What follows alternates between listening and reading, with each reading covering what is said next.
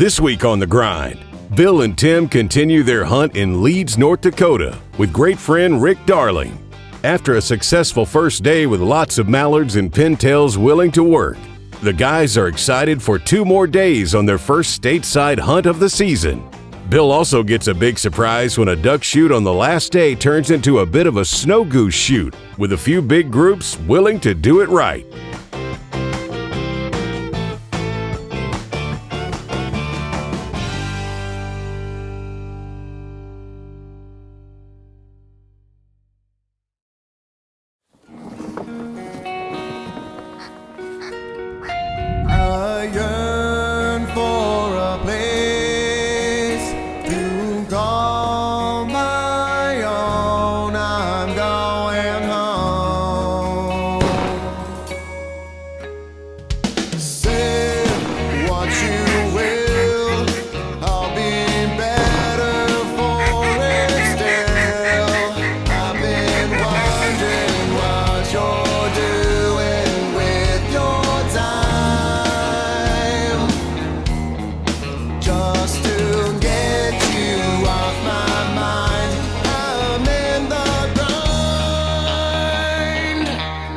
The Grind Waterfowl TV is brought to you by Dakota Decoy, premium gunning decoys for demanding hunters.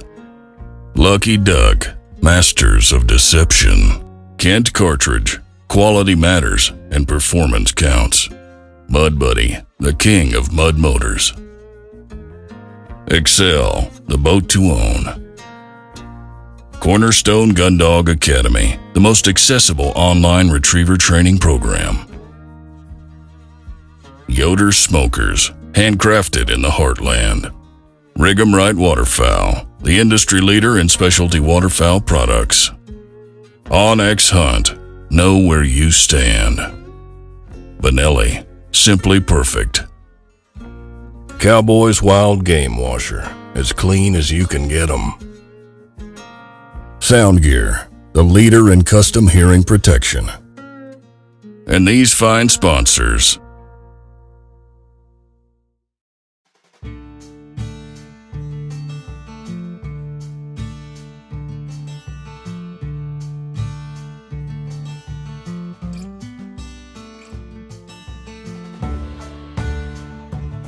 Where are we going to do the blinds, Rick? I'll go to work on the blinds.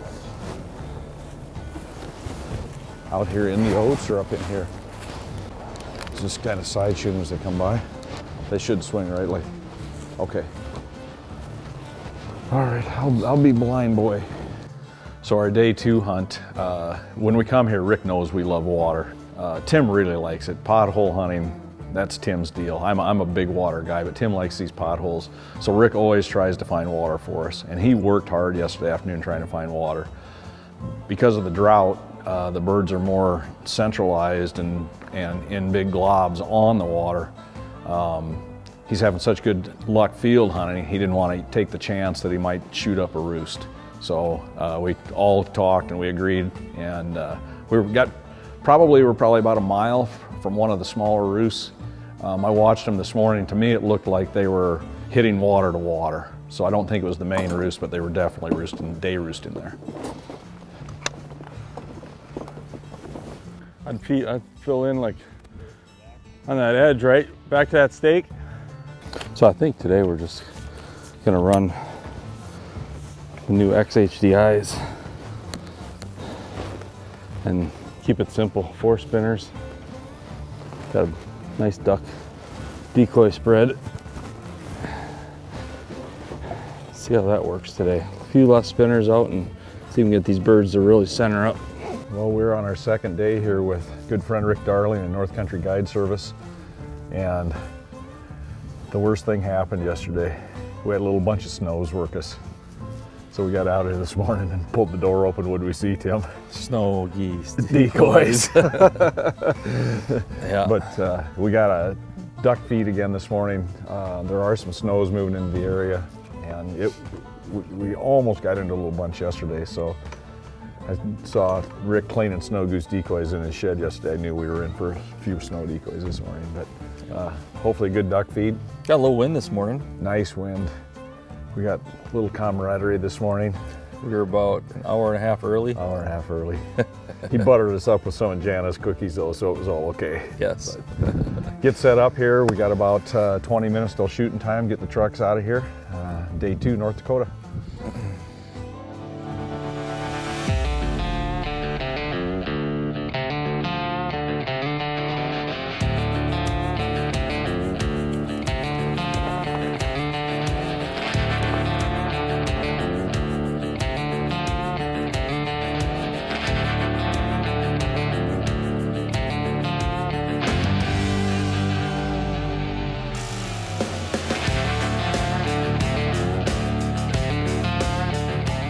Pretty morning.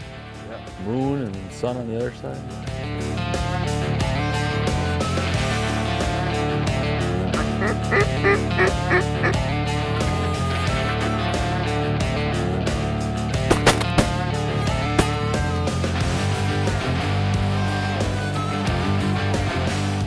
Probably about a half hour after shooting, Mike, we got first 2 birds come in. Shot. Got one of them. Bill's got a bloody hand. It's a good sign to start the day. Dog guy's always bloody. Have you noticed that? What's that? The dog guy's always bloody. Yeah.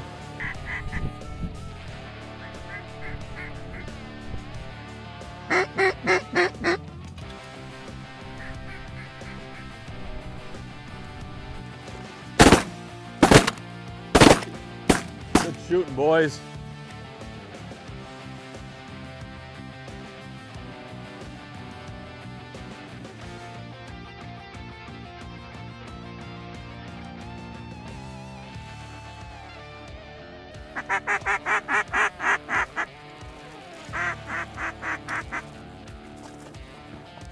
Get him, boys.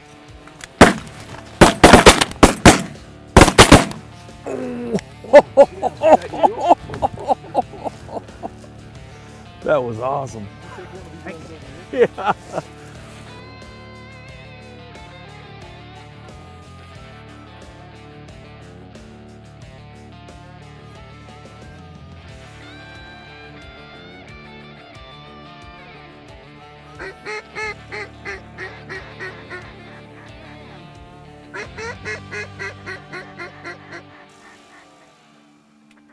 Take him, take him, take him.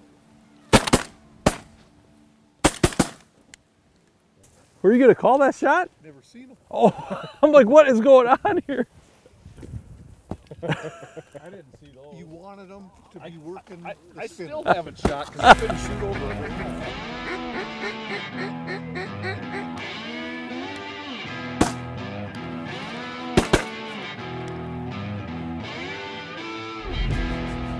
Good shoot, boys.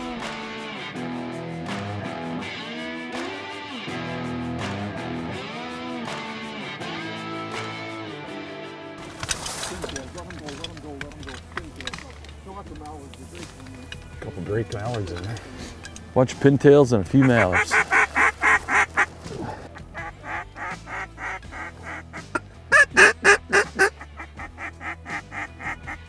Coming back at us.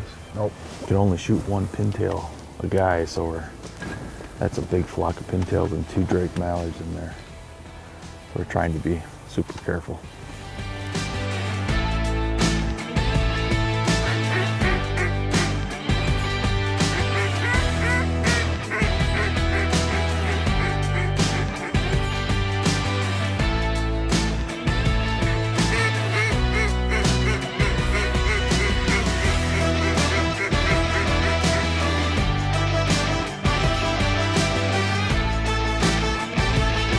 Come back. They want back in here.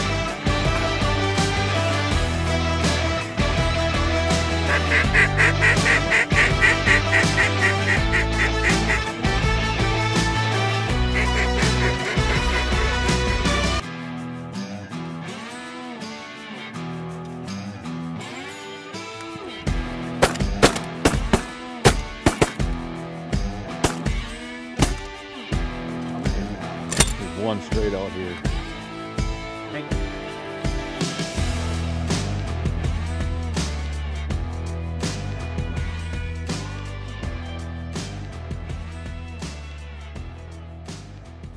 Bill, that was a hell of a hunt, huh? Yeah.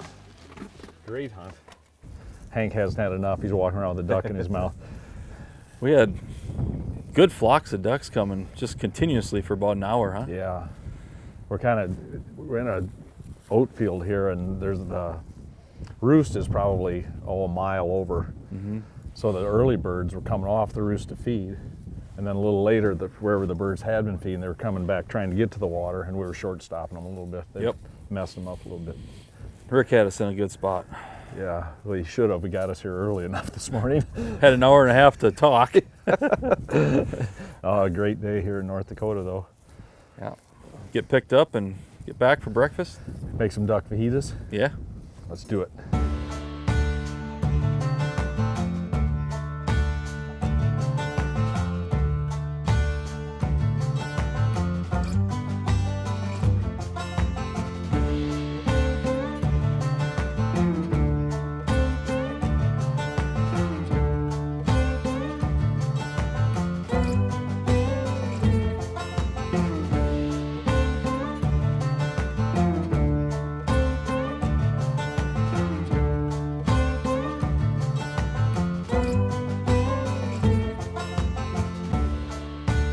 We're on our end of our second day hunt here in North Dakota with Rick Darling, and yesterday in the field when we picked up, I remembered almost everything. I left Hank's little portable water bowl behind, and I asked Rick this morning if he cared if we went in the field to get it, and he said heck no. So great big huge field. We did have some bales we kind of could mark, but Onyx brought us right to my dog bowl, and there it is.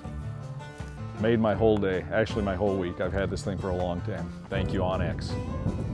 As the boys clean up some birds for tonight's dinner, Bill takes advantage of being in close proximity to Delta Waterfowl's headquarters and sits down with Matt to discuss how hen houses have increased hatch success and put more birds in the sky for the fall migration. So Matt, when I think of Delta, I think of two things. I think of predator management and hen houses. So what is a hen house, and do ducks need hen houses? A hen house is a type of nest structure. It's a mallard nest structure. It's basically a horizontal cylinder. It's made out of welded wire fencing, some flax straw or other kind of grass hay. Yeah, we put some nest material in there. It's placed over a wetland on a post where, you know, predators can't reach it. Ducks don't necessarily need a hen house, but when they nest in a hen house, they're much more likely to hatch their nest. And so ducks, being smart critters that they are, when they're successful nesting in a location, they keep trying that type of location. And so they're very productive. Once a hen's used in the hen house, what's the likelihood of the eggs hatching? That varies. But we've been doing research since the early 90s. Pretty consistently, nest success in hen houses is over 60%. In some areas, it might be as high as 90%. When you compare that to a hen that nests in natural nesting cover, that also varies, but in the areas that we target, usually that nest success on the ground is less than 15%. From a duck production perspective, we believe that 15% is the nest success level needed just to sustain the population. For guys that are putting hen houses on their private sloughs, what kind of maintenance should they do to a hen house? Is it an annual thing? They should go in and fix the house up, or how do they handle that? Absolutely. As with any nest structure, really, maintenance should be an annual thing. We send our contractors out to maintain all of our nest structures each year. Generally that's in February, March, just before the hens return from the wintering grounds. They go out, touch up the exterior of those hen houses, and place some new fresh nest material in there. There's been some evidence in other nest structure studies that you know, a nest structure that has old nest remains in there is less likely to be used than one that's clean and fresh. So we want to make sure they have excellent nest material in there every single nesting season and retain that high use and that high productivity. For the guy that has private sloughs, how does he go about putting a hen house up? Can they contact you guys? Do you guys steer them in the right direction, or how do you handle that?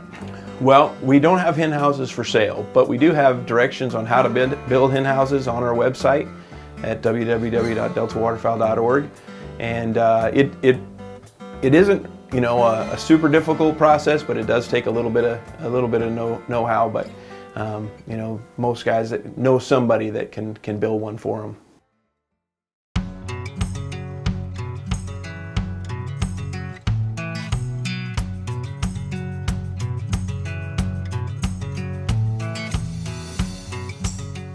See how much falls out? Yes.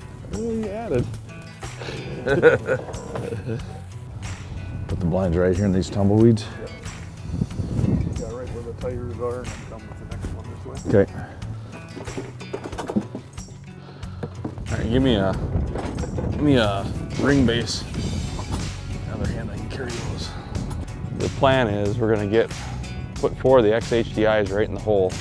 And then we're also gonna put our rotary, that flocker, right in this kind of upwind corner with 2 Lucky Juniors on it. We'll just see how the birds react to both those motion areas in the spread.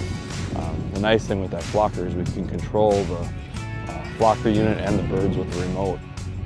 So if we need to shut everything off, we can. But some days, that flocker and that rotary machine in the field with spinners on it, it's just a different look that ducks haven't seen a lot of.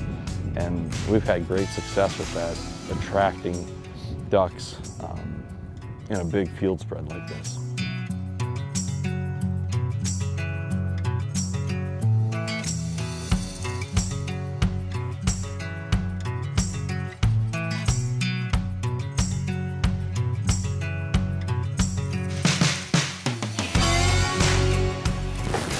Take them Pop-Tarts out. We're gonna want those. Hey, look at that. Looky, looky. Set up here today on another oat field, and we got out the trail this morning, and when Rick pulled the doors open, there happened to be a few more snow goose decoys in there. He saw some snows here, so. Somehow we snuck probably 3-4 dozen. At least. Yeah, snow decoys in there. So it's big duck feed, and they were mixed in with snows, so maybe we'll choose a few snows this morning too, but last day, then Tim gets to stay and hunt for 3 more days. Yep, have some buddies coming up and have a little fun hunt for 3 days. Always enjoy that every year.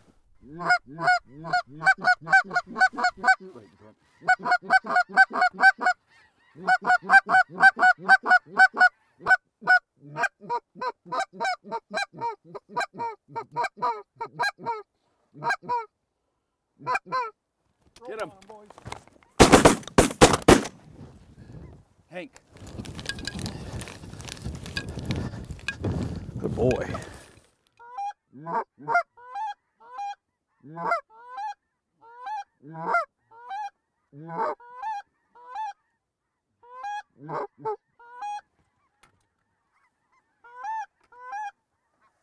Do it, Rick.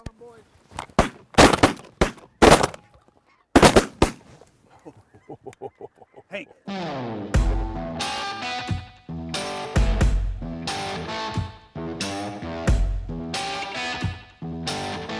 Rick held out on us. We got a duck chute that's turned into a little bit of a snow chute. So lots of snow geese. So there's been evidently some migration in here. We haven't seen any ducks yet, but we've had 2 little bunches of snows in. I'm a happy camper, Rick's a happy camper.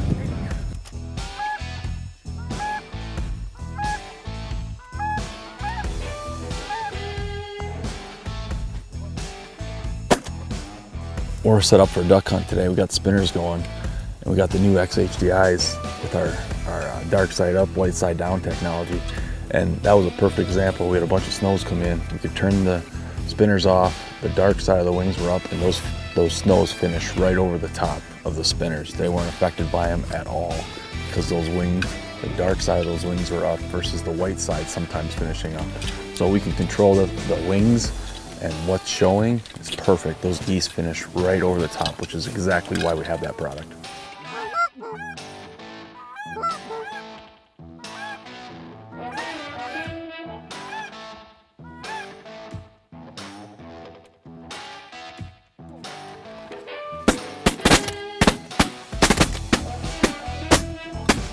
Did you help me with that? I think I might help you, but Hey.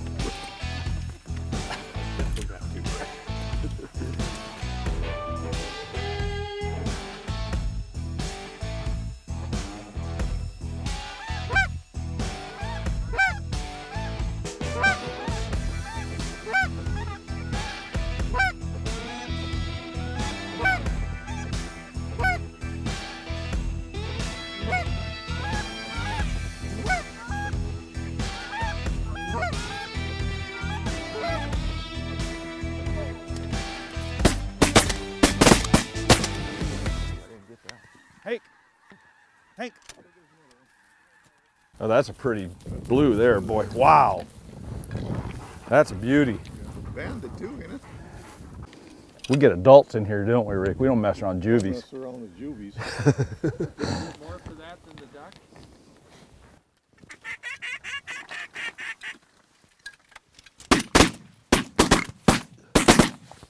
Oh, it's empty. Hank! Oh, shit. I Bill, I empty. was shooting like this. I had nothing. Boy, I had a nice bead on this one.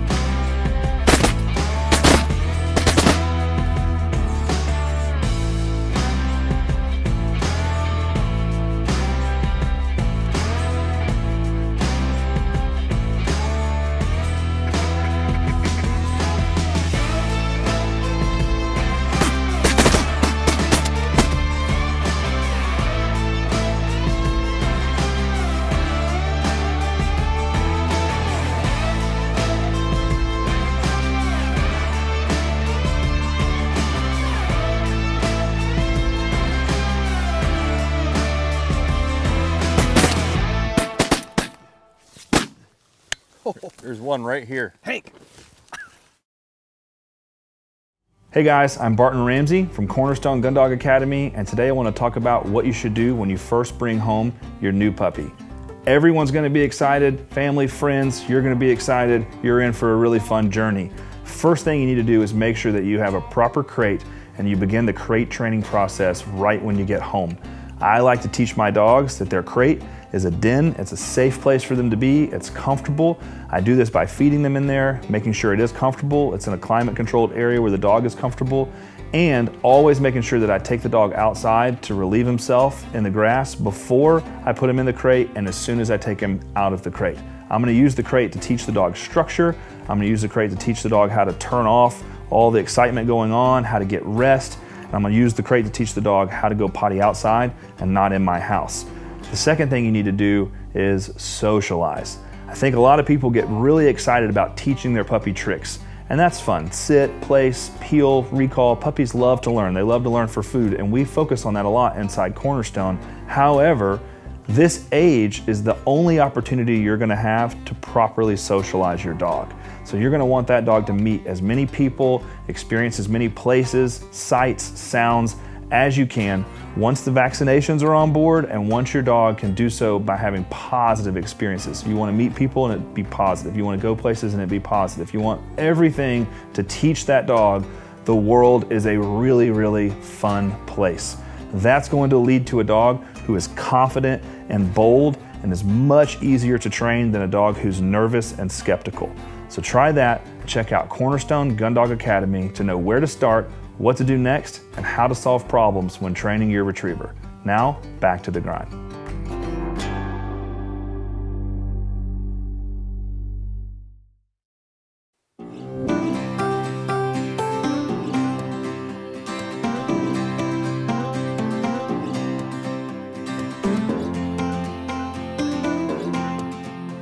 Coming and hunting with Rick and his son Blake's one of my favorite trips of the year.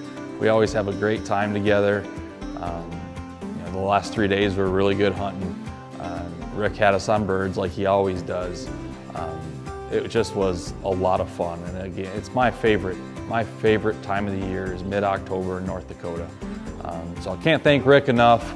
Hospitality, just his work ethic and the amount of time he puts in, we're really grateful to have him as a friend and have a good relationship with him. So thank you a lot, Rick. Next week on The Grind, Bill and Luke head to Kansas to hunt Carter's Big Island, a long-known honey hole for Kansas mallards. Bill can't wait to get in the pit and see just what this historic waterfowl area has to offer.